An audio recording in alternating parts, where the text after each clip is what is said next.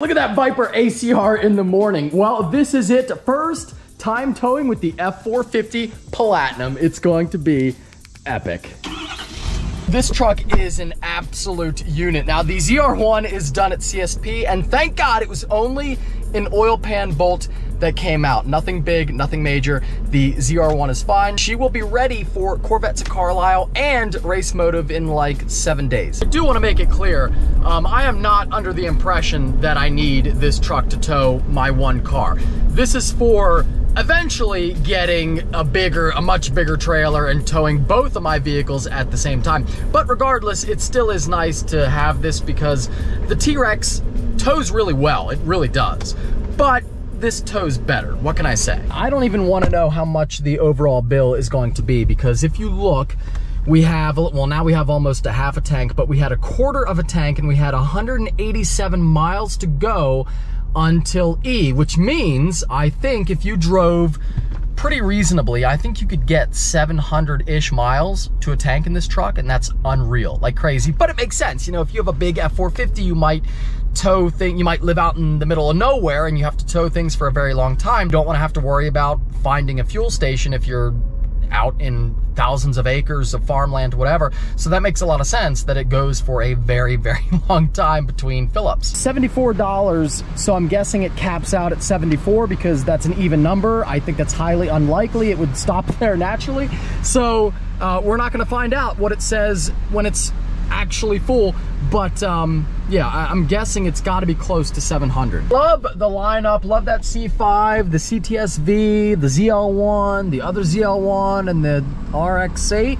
Okay, maybe it's LS swapped, I don't know. That would be a good idea though if it was, because they are horribly unreliable. But again, a big thank you to CSP and Andrew for seeing my car and getting it done, because it was very much a time crunch, and I'm just thankful that we got it done. And there she is up there. Oh, the big wang sticks out, and she is ready to rock and roll. Wow, and look at the cars. Look at the freaking cars. I gotta remember, I'm in a dually here. This is actually a little close now. Yeah, you think the T-Rex is wide until this shows up. What was the problem? I can actually show you, because okay. I have one over here that we stole a bulb on. Let's see it. So what do we got going on? Your oil cooler was loose. Okay. So on your oil pan, you have an oil cooler attached to it. Okay.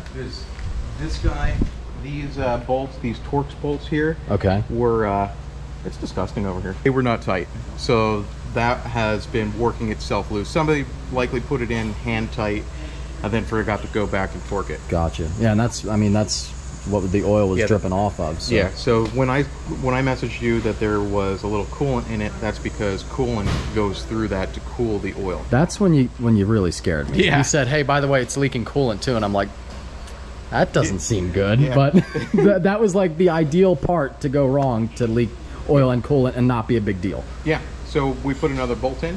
As you see, I'm missing a bolt. So you got one off of this one. I appreciate that. You stole your own bolt for me. I don't know if we're ever going to use that, but don't worry, we'll bill you for it. Okay, good. Car in STD. Yeah, you can see his, he might not edit it, so you can see CSP's version. We don't edit anything bad out.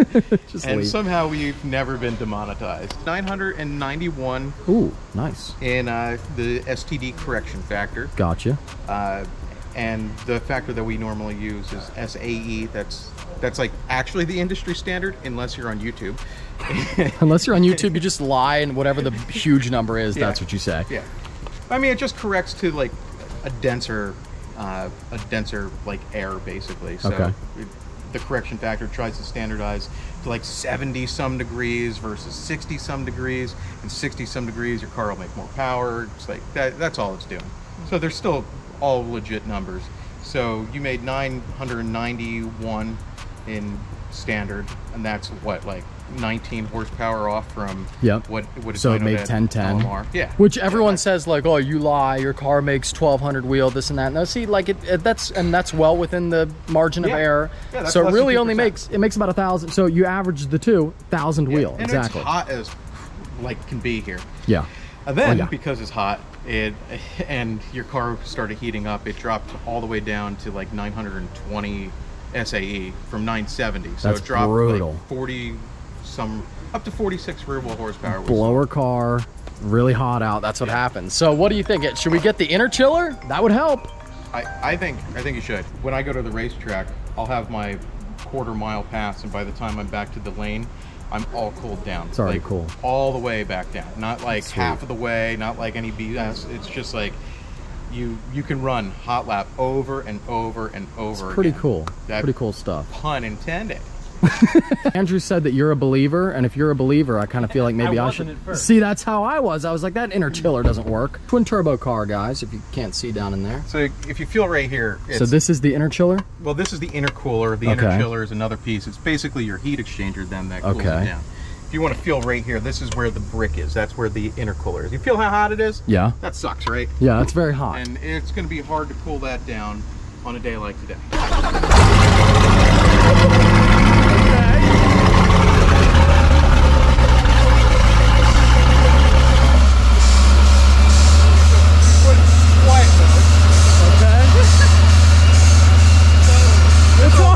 It's already getting cooler.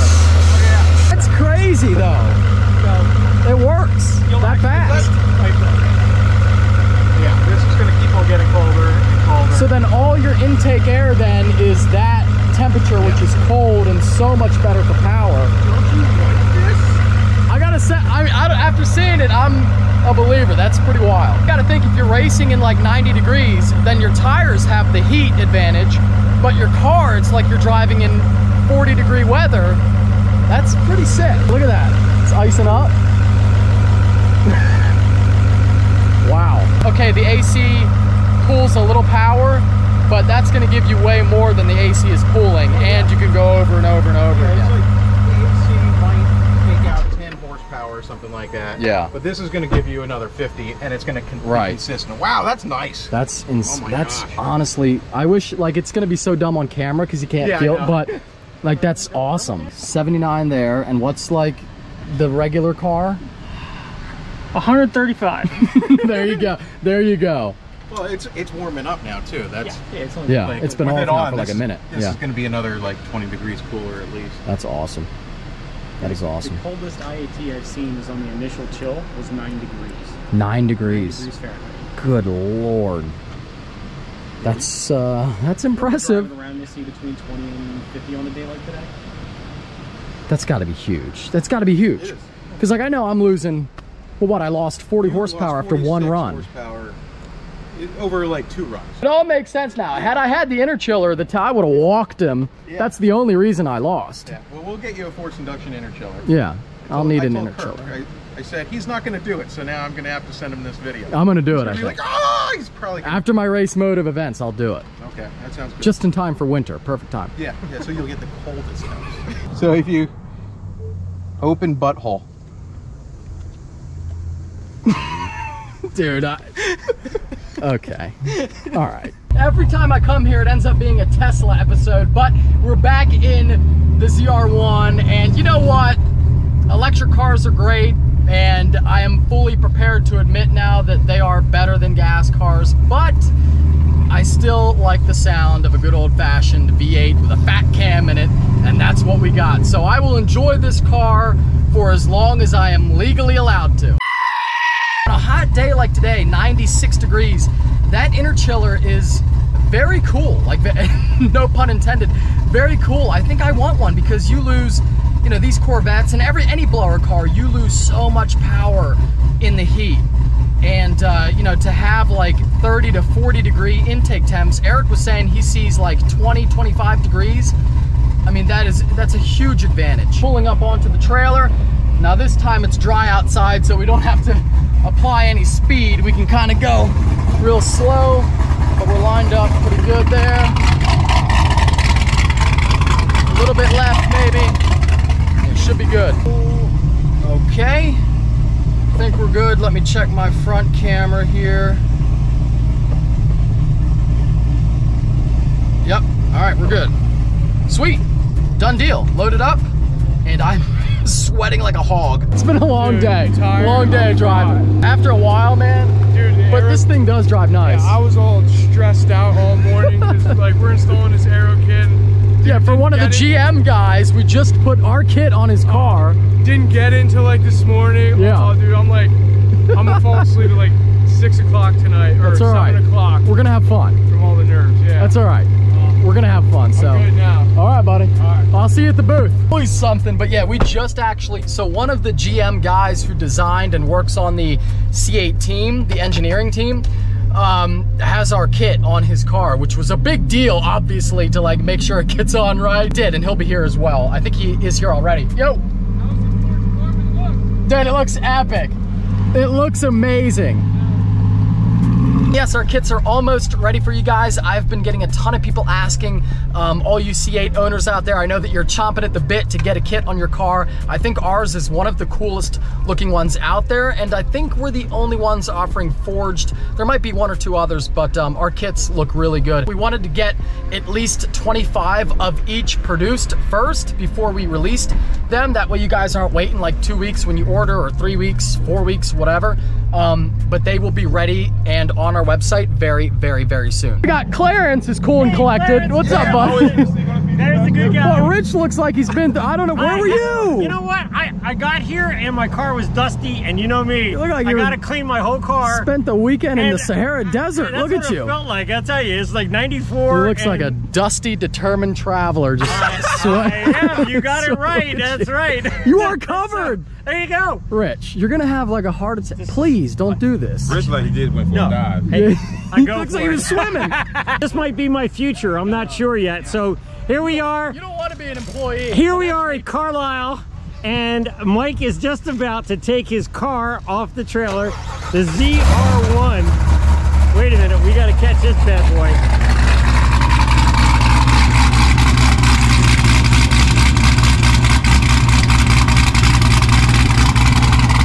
That is what I am talking about. I love that sound. That sounds awesome. Mike has excellent driving skills and can go on and off of this thing with his eyes closed and one hand tied behind his back. You're awesome.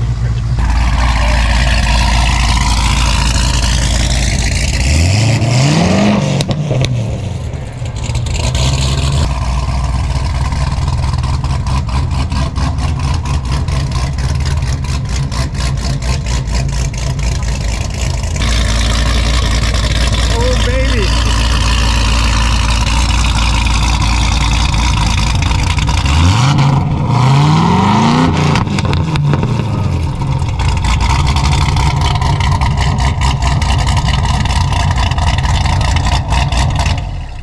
Very long day, and we're leaving the car, getting back in the 450, and then tomorrow we will be at the show. So tomorrow's gonna be a lot of fun, and I can't wait. So we'll load up everything here in the 450. Rich, you're gonna drive it home? No.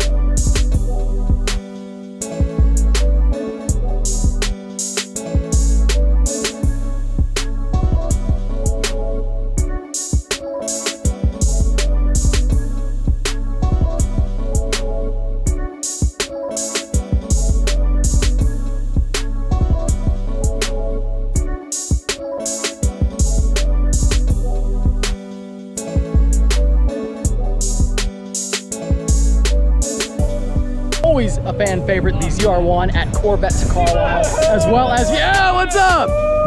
Not only the ZR1, but the other big fan favorite, Rich, is here as well. Rich is having a great time. What's up, buddy? Loving it. C4, super rare C4 with the low cut windows and windshield. That is awesome. I think it's a Callaway twin turbo car, and that is so freaking cool. This is a very rare C4. Howdy. It's a Callaway twin turbo, right? That is awesome. Speedster. I love it. I love it. 1 of 10. Wow, that is awesome. So cool. The wind is blowing now, so I'm not sure how the audio is going to turn out on that one, but very rare Callaway Corvette twin turbo Speedster C4. A very rare gem, a unicorn C4 vet. Wow, that is cool. Very cool. You never know what you're gonna find. And I love that stuff because, you know, 90% of all of it is your normal Corvettes. Like mine's a normal one. And like, yeah, it's modified, but they're all normal. And then once in a while, you get something really, really rare and different like that. Taking cover from the wind behind this GMC Denali. And as what usually happens at these shows, I get offers on my, well, sometimes, not every year, but I got a good offer on the C8 last year, and you know, that was pretty cool. And then this year, because the market for everything right now is insane, but the ZR1 market especially, I've been seeing manual ZTK cars, so ZTK meaning big wing, manual ZTK cars with the comp seats and low mileage going for almost 200 grand. And somebody offered me 180 for my car. Now 180 isn't 200, and yes, mine is modified, but that doesn't necessarily make your car worth more. It does have 11,000 miles on it. So, but 180 though, and to think I paid 130 for it. Now that was years ago and the market is again much higher, but 180, had a guy come up and he was pretty, you know, just like last year, guy seemed pretty serious, older guy, you know, I think he had some money, he had a nice watch on. I mean, he looked like he had money, and he said, yeah, you know, I'd love to have one of these. I like the blue accents, you know, most of them have the red calipers and all that. But yeah, I mean, 180 is a lot of money, and it's tempting to take 180 for the car knowing that I only paid 130 for it, but I'm sure I know what everyone is going to say, and I don't think I could sell it either, but it's still fun to get the offer. A little bit windy again, but here is the GM10, and they have a C8R edition C8 Corvette. You can see gray with the Jake skull on it, yellow stripes up top, and it's a pretty cool looking car there. Pretty cool, but in my opinion, all of this is whatever, who cares? Everyone is waiting on the Z06. So as cool as the C8R edition is, and it's neat, you know, it's a cool little graphics package, everyone's waiting on the Z car, and that should be out soon. So although like these C8s are all right, I'm not really excited. I would get hyped though about a Z car, and I was really hoping GM would bring one out to the show because sometimes they do surprise you. Sadly, no such luck on the Z06 surprises from GM. S3 power plant here in a C2. This is a split window as well. Love it. Really cool resto mod. So you basically get the looks of an old car, but you get all the modern features and the drivability of a car from this era, which I like, and a lot of people said like, Mike, you should do that to your C2, or when you get another one, get one. But honestly, I didn't mind the way it drove. You know, the fact that it was a really old car, I didn't mind it. I felt it was cool. Like if I want to drive a modern car, I can drive a modern car, and I get why people do it, but for me, I just didn't mind having an all original old C2. Speaking of C2s, a lot of them right here, and it makes me remember like 2 years ago when I was walking around looking at ones and thinking, oh, I'll get one, and then I got one, sold it, but I will get another one. And I remember looking at this car in blue because it's a beautiful color. It's a great color on that C2. Fantastic. Plenty of Corvettes to go around. If you have never been to Corvettes at Carlisle and you're a Corvette fan like me, you should come here at least once. Corvettes as far as the eye can see. Now again, most of these aren't anything like groundbreaking, so I don't normally like film every car. I try to find the really unique and different stuff and show you guys. Like that Callaway C4 was super. I've never seen one before, only 10 of them. Yeah, it's fun to look around, and you can spend a whole day looking at Corvettes, and then you get the crazy stuff. Like here we've got what, a Darth Vader themed vet. Darth Vader here on this one, Darth Vader with some blue accents, and you have Batman over here. Very cool. Callaway Colorado right here, big old supercharger on it, looks like a Whipple unit. That's pretty cool. Is that a V8 or V6?